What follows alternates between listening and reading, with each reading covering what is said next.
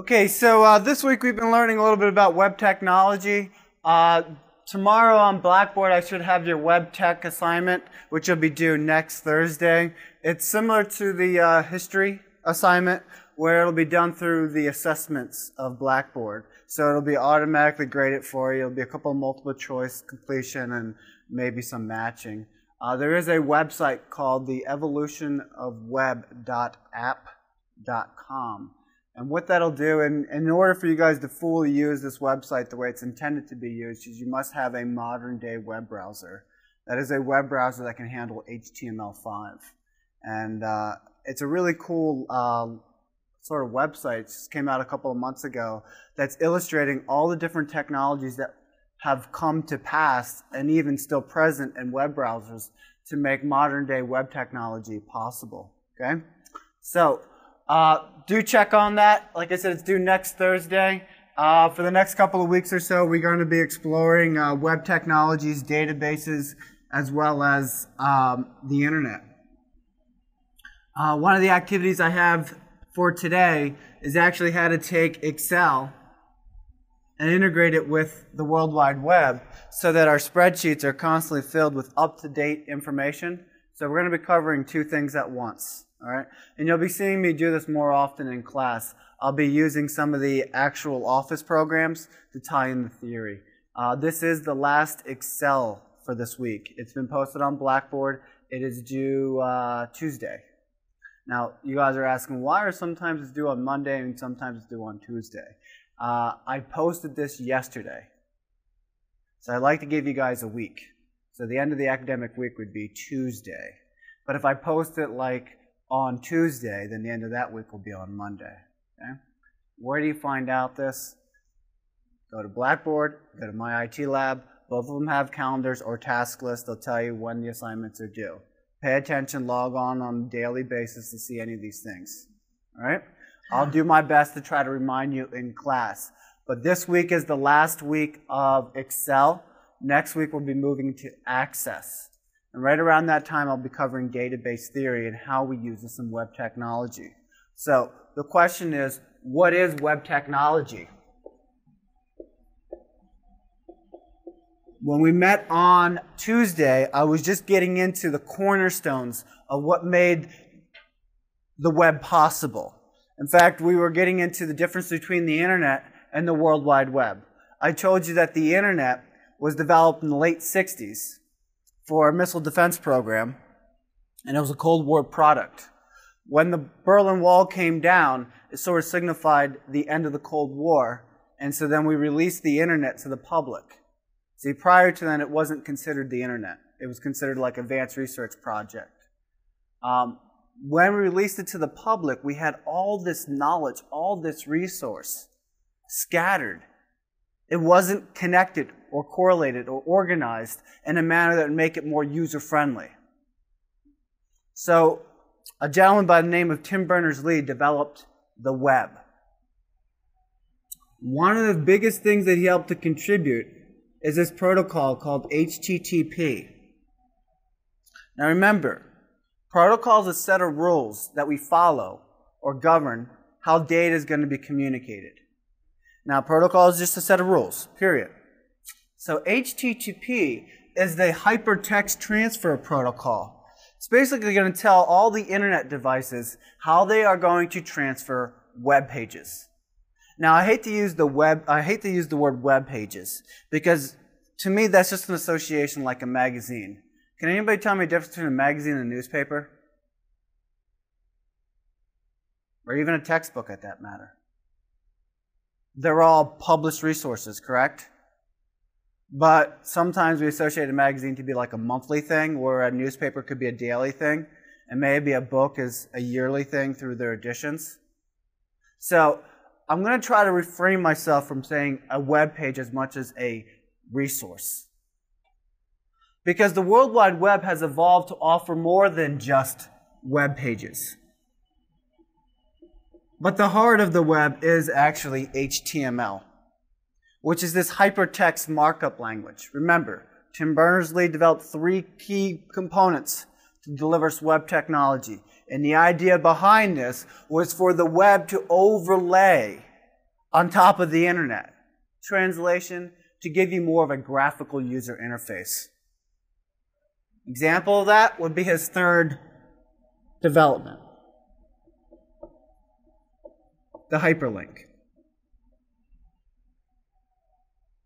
See, we take our cursor, we hover over some special text or an image, we click on it, and we expect this ability that when we click on it to transport us to some other place. And that's what this whole hyper thing is. That within a click, we're instantly transferred from place to place, from resource to resource. How do the three of these work together to provide us with our resources? That's yet to be determined. We'll explore that in a second. But this is just the rules to tell the internet, if you will, how to transfer HTML files, which we call web pages. What makes HTML so magical? It's very simple. It's not even a programming language. We call it a markup language. With that being said, we use special tags that we throw into a text file that tells a web browser how to manipulate or present the text. Bless you. In fact, you could think of like a web browser as a compiler for programmers. The web browser grabs the web pages and starts at the very top of the web page, and it's looking for a special tag. All web pages will begin with this tag. I guess you can say that's like a file extension. Web pages can have any kind of different extensions, whether it's .html, which is what's preferred, or .php, or .asp. When a web browser opens up this web resource, this first tag is ultimately going to determine how the web browser is going to display the contents of the file. And of course, there's going to be all this stuff in the middle, and then it's going to end with this tag. And this is what makes HTML fun and easy to learn. A tag is anything that begins with the less than and greater than symbol. Okay? It's used for the web browser to determine what is text and what is commands to do with the text. Most tags begin with the starting tag, have a complementary or a complement tag that has a / in it. So in other words, start, end. Anything that it appears in between these tags represents a web page. Okay? There are other components that we will get into later. But the point that I'm trying to drive out to you is that HTML is a markup language. Remember, there was millions of files already on the internet by the time the World Wide Web became available to you. We had to convince all these doctors, scientists, professors, government agents to take their resources they just got done publishing 10 years ago, 15 years ago, and add a few of these tags so they become compliant with a web browser. Now, what's remarkable about HTML is it's been around since the 90s. The same web pages that were created back in the 90s still function today. It's getting harder to say that about Microsoft Office files. In the last few years or so, haven't we made a transition from DOC to DOCX? Can anybody tell me what that X stands for? What's that? No. Actually, it's like a cousin to HTML. It stands for XML. And the X stands for extension markup language. See, when we discovered something, we realized that if we can make this migration from Office to the web, and that any files that somebody creates in Microsoft Office or anything else that supports XML can be read naturally through a web browser. See, XML gave programmers or web developers a way to create a scheme for data. So for instance, maybe a Word document will start off with this tag, and maybe it'll end with this tag. And what makes up a Word document? Maybe paragraphs. Right? Because after all, isn't a Word document just a glorified text editor?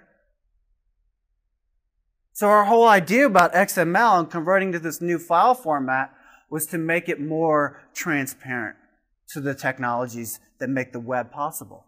So that when you guys submit a file, like a docx file, to your email, and if your email is if your email is Gmail or some other modern day email, instead of downloading it, you can click open, and it'll open up a web app to allow you to print, edit, save, or even share with other users across the World Wide Web. Have you guys used this with your Gmail? Your school accounts are Gmail accounts. Have you had somebody send you a Word document, bless you, in which instead of clicking the download button, you can click open and Google Docs will open up? What is the big advantage about this? Because the person who developed that Word document had no clue about web technology. They just sent it to you as an email. Your email program was smart enough.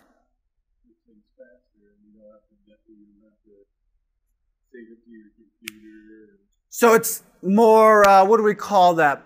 Efficient? Because you're not downloading, making multiple copies. This is one copy that exists on a server. Many people can share that copy, so you get this online collaboration. Make changes, everybody else sees it. We'll be exploring this technology next week. What else, though?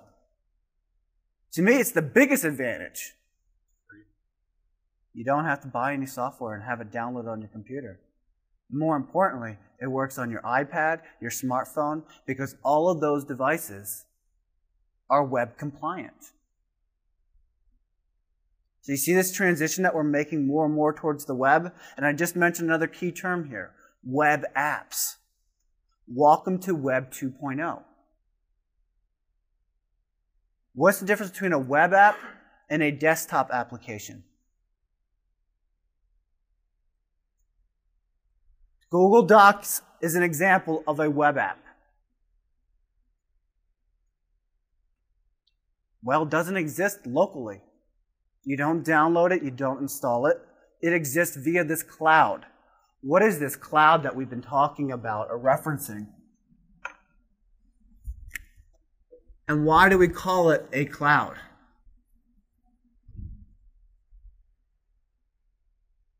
Because clouds are everywhere, right? When you look up in the sky, no matter where you're at in the world, there's going to be some form of precipitation, which we call clouds. Seems like everywhere we go in the world, we have an internet connection. And in this cloud, we're going to have web technologies. What makes these web technologies possible? Servers connected together to other servers that meet the users some way. What kind of servers will they be? One's going to be a web server. And by the way, I'm not saying that there's only one web server out there in the world. Yeah, the and only web server. No, there's millions of web servers out there. Another might be a domain name server. Another might be an email. Another might be a database server. Another one might be for dynamic content,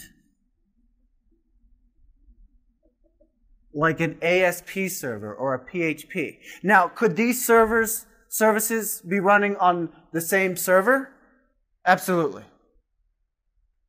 Notice I call them services now. So let's go back a second so we can spring forward into this cloud. It all stems from these three concepts that make the web possible. In order to access these resources, we need a web browser.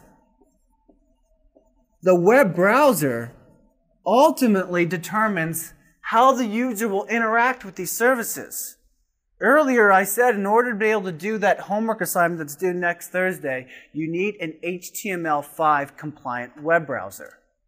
Today, that's just me saying download the latest IE, Chrome, Firefox, or Safari, and you'll be fine. But how do we know what technologies our web browser can handle? There's your homework assignment. In your homework assignment, it's going to be a timeline. It's going to have the date of like 1992. What does 1992 represent? First time Mosaic was offered to the world. What was Mosaic? The first web browser, right? And it's going to go all the way up to today. Underneath this timeline, there's going to be about 4 or 5 web browsers. And they're all going to have their own little lines, if you will, coming out from them. It's going to be Mosaic, Netscape, Internet Explorer, Safari, Chrome, and Firefox, if I remember correctly. And then through those timelines, there's going to be little milestones that are going to be marked up through there. And then you're going to see all these pretty colors flowing all over the place. Each color will represent a piece of technology. One of them is going to be CSS. Another, obviously, is going to be HTML. And you guys should expect HTML to be the very first piece of technology. So you're going to see this coming up across the top, and it's going to say HTML, CSS, it might even say JS. Eventually you'll see XML. You might even see Flash. And the list goes on and on and on. These are the web technologies that I want to talk about. We already got through HTML, and we'll actually be creating our own web pages using HTML. Latest version is 5. Version 5 is pretty exciting. You'll see when you start interacting with this website how exciting it is. It's non-Flash based. Now for you guys, and this should happen, from the user, you guys are used to dealing with Flash sites. Flash are pretty cool sites. They have a lot of animation, which you wouldn't have gotten before. Because under the original HTML, it was pretty static driven. Or stagnant. What do I mean by static driven or static content? Stays the same. Like your address for your house or your phone number, it's most likely static content because it doesn't change as often, correct? So what's the opposite of static content? Can you guys give me an example of a site that would not be able to be around today or exist today if it wasn't for dynamic technologies? YouTube. What else? Facebook. Think about it. See, in static content, the web designer would develop this web page. Nothing would change. There would be no variables. There would be no programming. It would be no different than you guys writing a paper. And that would be it. You post it on the web. In order to change it, that person would have to rip that file off the web, modify it, and re-upload it to the server. Okay? When you guys want to update your Facebook status, do you have to call the Facebook developers or designers? No. Promise you, there's going to be some kind of text box that when you click on there, you can type in whatever you want to type in there. No matter the way it looks, the next to that box is going to be a submit or OK or whatever, or add. What does that do? It allows you as the user, using this dynamic technology, whether it's JavaScript or PHP or whatever, to submit the content to their database. Now, with modern technologies, this web page now is told, don't fetch it from a text file, but grab it from the database and display it. Interesting. So we have this foundation, and this is where I last left off with, called a web page to give us our structure. That's all it is. Nothing more. Then we add another layer to it. Call it the content. That could be static or dynamic.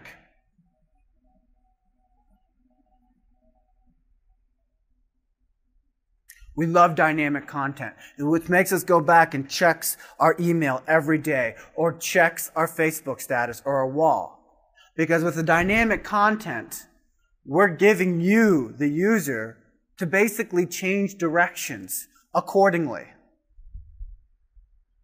We can customize our websites by having the user authenticate, identify themselves, sign in, and then say, oh, only display this information. We do it on the fly.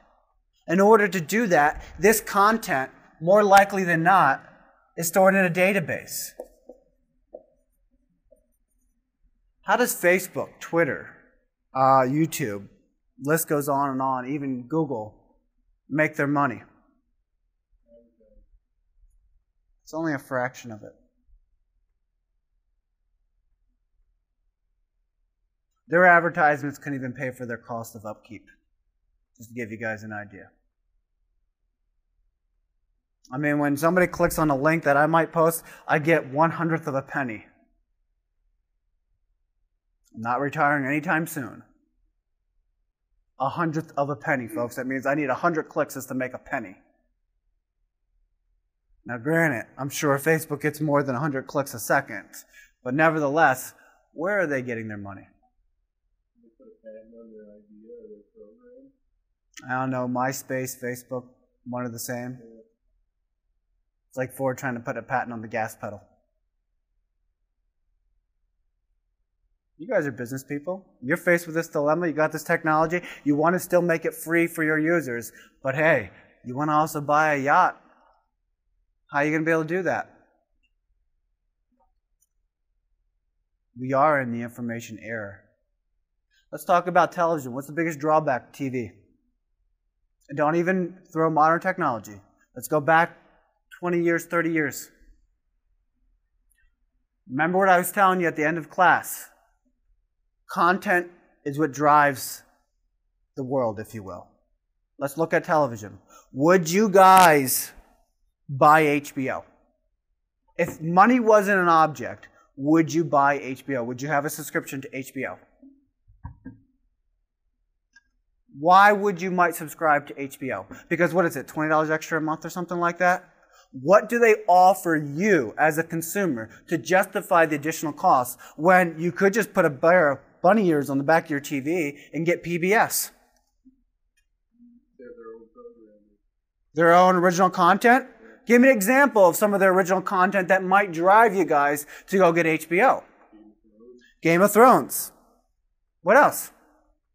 Is that it? Because I couldn't justify $20 a month for a show that's only on for 2 months.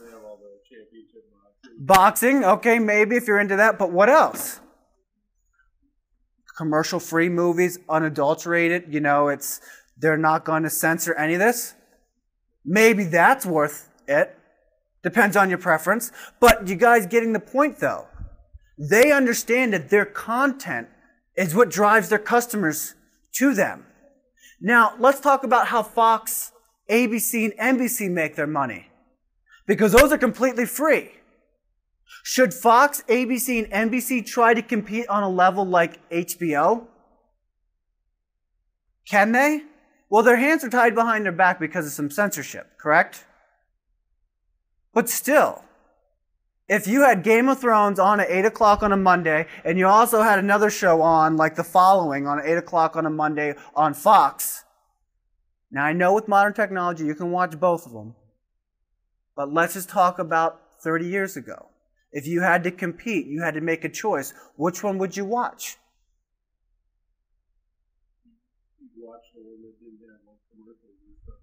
Possibly, but if the show is that good and you're that into it, like American Idol, does it matter about the ads?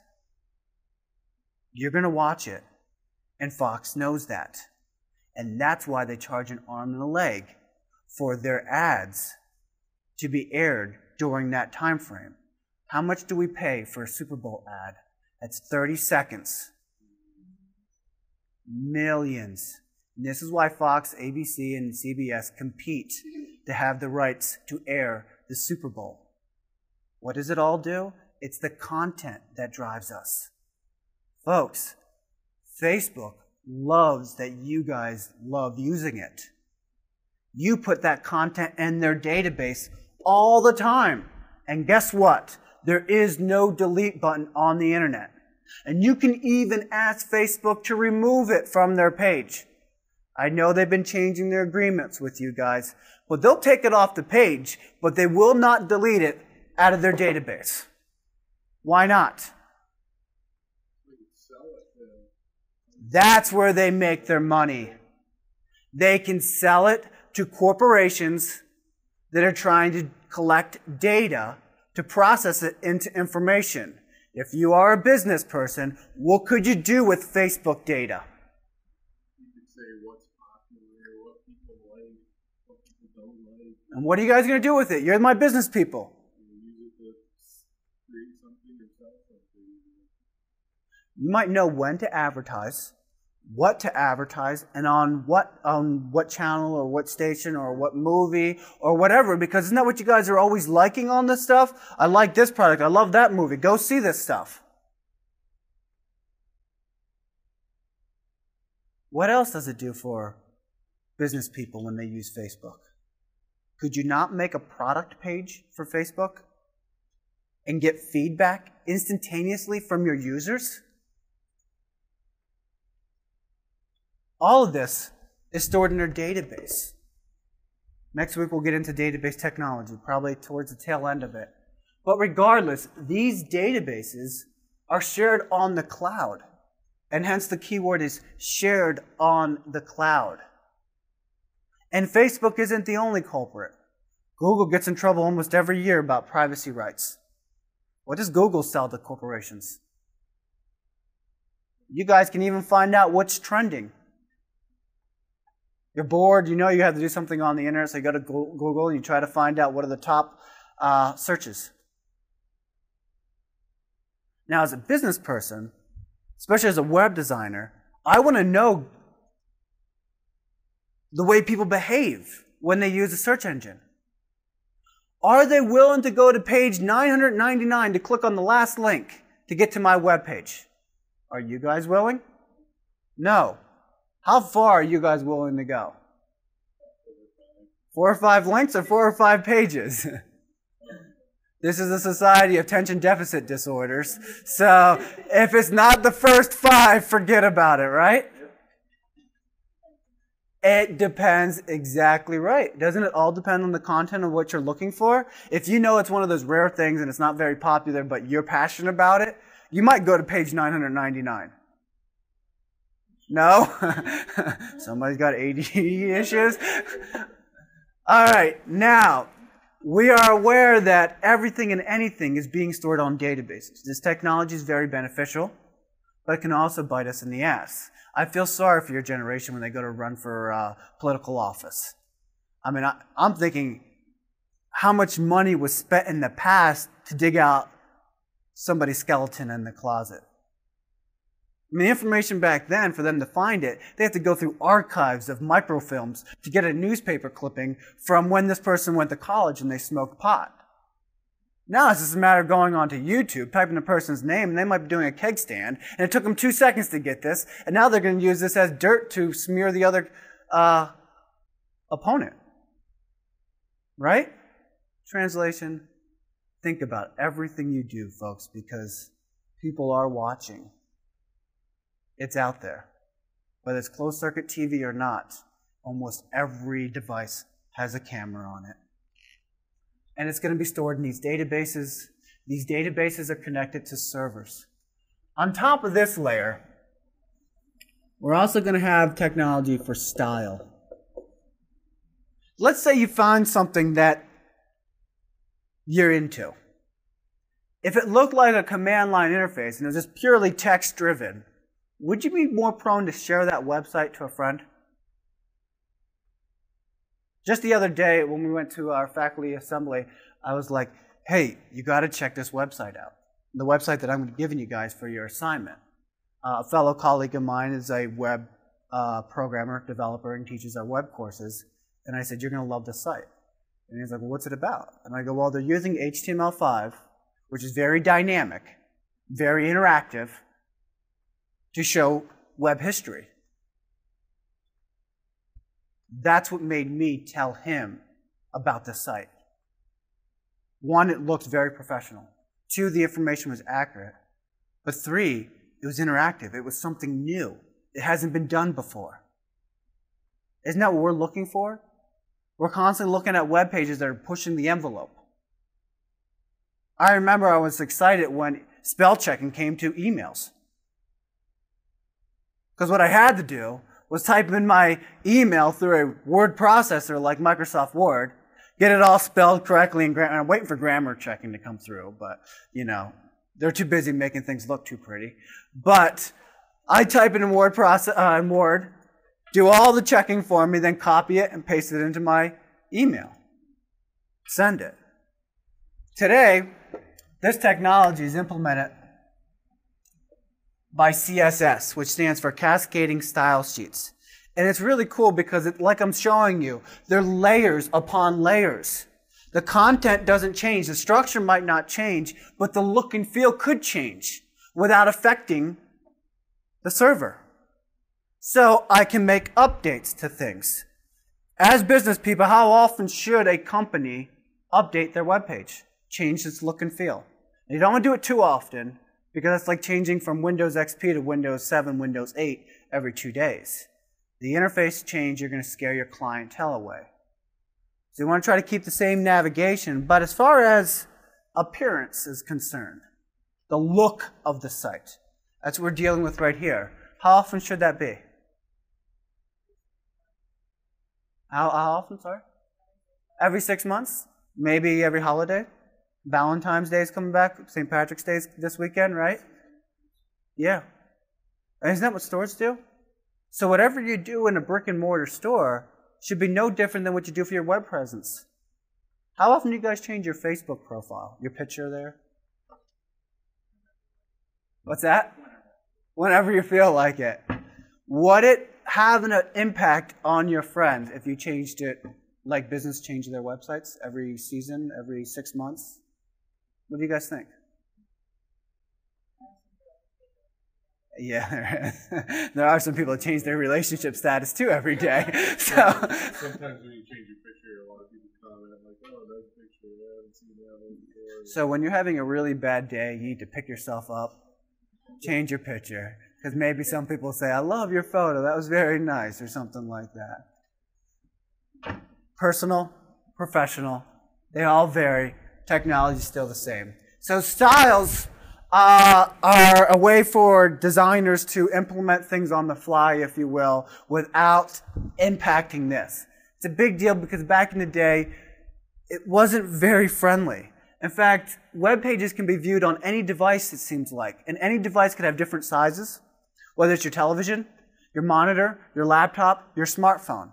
So we got to get our web pages to be very friendly in that. In fact, when somebody arrives through my web page with a smartphone, I want my styling layer to maybe orient that so the buttons are a lot bigger, right? Because if it's a smartphone, it's a small screen and you're going to have big fingers. I don't want them to change the content, but I want the content to be sort of dynamic and behave differently. Behave according behavior. I think that's the way you spell that. So that when you come in via a smartphone, maybe we'll rearrange some of the navigation features. Maybe we will block the content that your smartphone doesn't support. And maybe give you an alternative that it does. And so that's where HTML5 comes in. By the way, content could also be in XML. It takes all these technologies that once existed on their own plane and sort of integrated together and said, let's make this the de facto standard. Because not all web pages had to support JS. In fact, as you see through the timeline that you'll go through this week, certain web browsers took longer to adopt those standards than others. IE is one of those. And so now we say if you are HTML5 compliant, you are going to support this core technology. And this core technology is what we believe that will make web apps popular. What does JavaScript allow us to do? JavaScript is what we call client-side programming. Example, have you ever tried to fill out an application online or a form and you missed a field and it won't let you hit submit until you verified that field? That's JavaScript. They said, let's not upload this to the server and have the server evaluate this. Let's have it evaluated on the client side before they submit. I mean, it's really easy to test if a box is empty. Like if you forget to put your last name or your email or your phone number. Okay?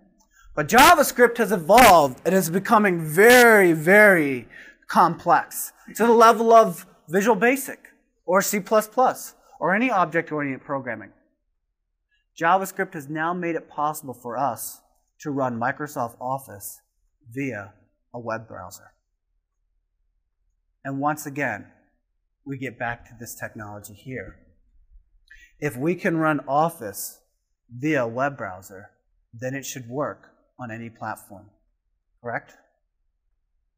So when we get into the internet, we're going to explore this cloud technology. The key here is, though, these resources, these technologies, are stored on servers. What is the definition of a server?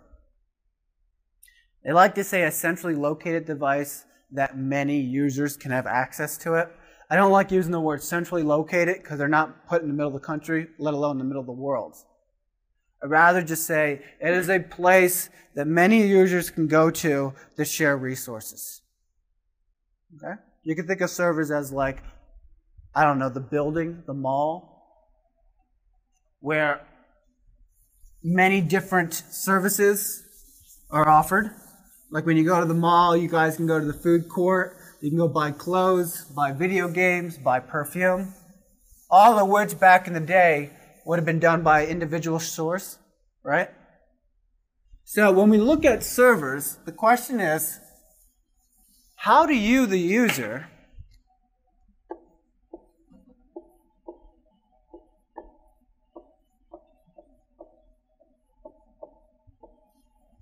access these services?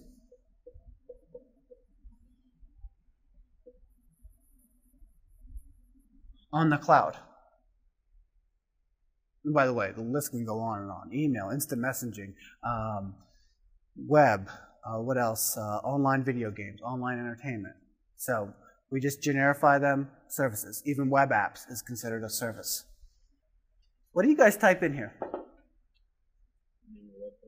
Name of the website. No longer will we call it the name of the website. Call it the URL, which is short for Uniform Resource Locator. Now, you guys will say type in the name of the website. You might type in something like this.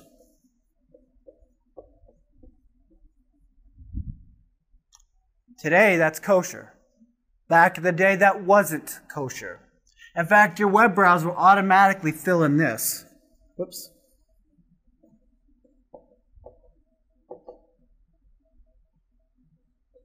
No, it's :/. Right? When you guys open up a web browser, you type in any domain name, it's going to throw in the http://. It'll even also probably add, which I forgot to do, my apologies, the www, followed by a dot, followed by the domain name, and then followed by the slash. There are 4 to 5 parts of a URL. What is this part called? Expect this to be changed. Do not get lazy and always think that, because I believe your web browser won't be called a web browser in the future anymore. I believe your web browser has the power of replacing your operating system. I know Google's trying this. Google has a web browser called Chrome, right? They also have an operating system, loosely used, called Chroma, or simply Chrome OS. And now they're trying to sell a laptop called Chromebook. They're hung up on this word called Chrome. Now, this laptop is like $200. In order for it to work, you have to have an internet connection. Turn it on. First thing it loads in is your web browser. And that's it. If you want to open up word processing, you will open up Google Docs.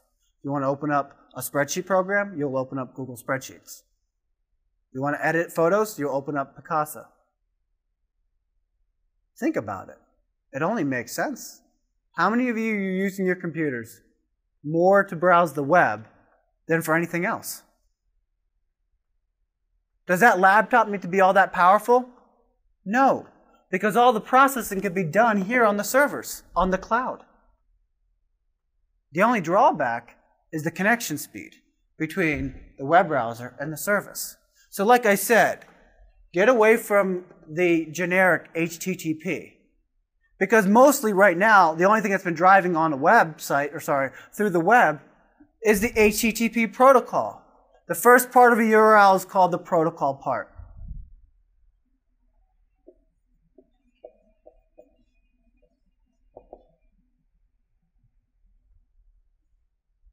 Modern web browsers are able to handle more sophisticated protocols.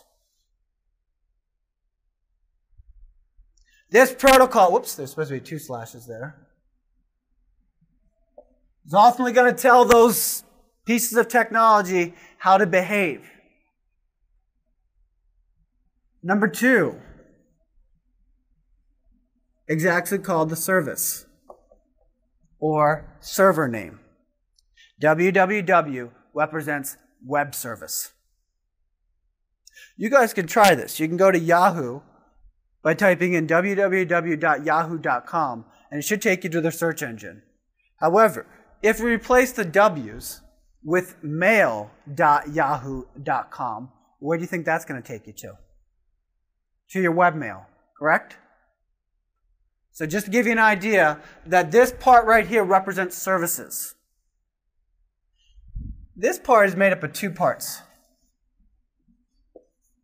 Together we call it the domain name.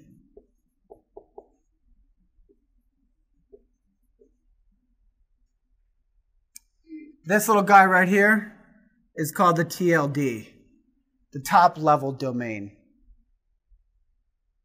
Can anybody get a domain name? Anybody watch the Super Bowl this past season? Of course you can. Just have to go to what website? GoDaddy, right? What are they called? Domain name providers? What they work with is this whole internet registry, if you will. You go to a domain name company, you type in a name that you would like, maybe your last name, and then you'll put it with a TLD afterwards, like .com, .biz, .net, .org, .edu, .gov, the list goes on, right? And they just expanded it. They finally approved .xxx, which, thank God, because that makes administration a lot easier. Because now you can put all the, and by the way, the adult industry is really pissed off about this. Because you can start filtering sites that have .xxx. So a student can't, example would be like White House, and please do not do this. You will get something that you're not expecting. If you want to go see the White House, you know, the place where the president lives, it's not whitehouse.com. What do you think it should be? .gov, right? And so as administrator, that was such a pain in the ass because there were certain terminologies, let's say, that could overlap, like a sporting goods company. And you could put .com, and it's going to take you to some ranch, if you will. And not that I've been there. I've been told. But nevertheless, there's this whole, I guess you can say, mixing business with pleasure issue. And it was hard to filter these out. So they finally passed this concept of extending the TLDs, because it started off with just a very select few. .coms, which represent commerce or communication. There's always there's always big controversy because nobody really knows what the .com stands for. We originally want to say commerce, because the idea was business wanted to use the internet to make money off of it. It wasn't very safe, and so it wasn't taken off. But then how do you explain like search engines and other sites that aren't really making money, like Facebook per se, by user transactions, if you will? So we say it's a combination of commerce / communications, okay? So .com meant that. What about .gov? Could you guys get a .gov site? No. You can get a .com site. You're allowed that.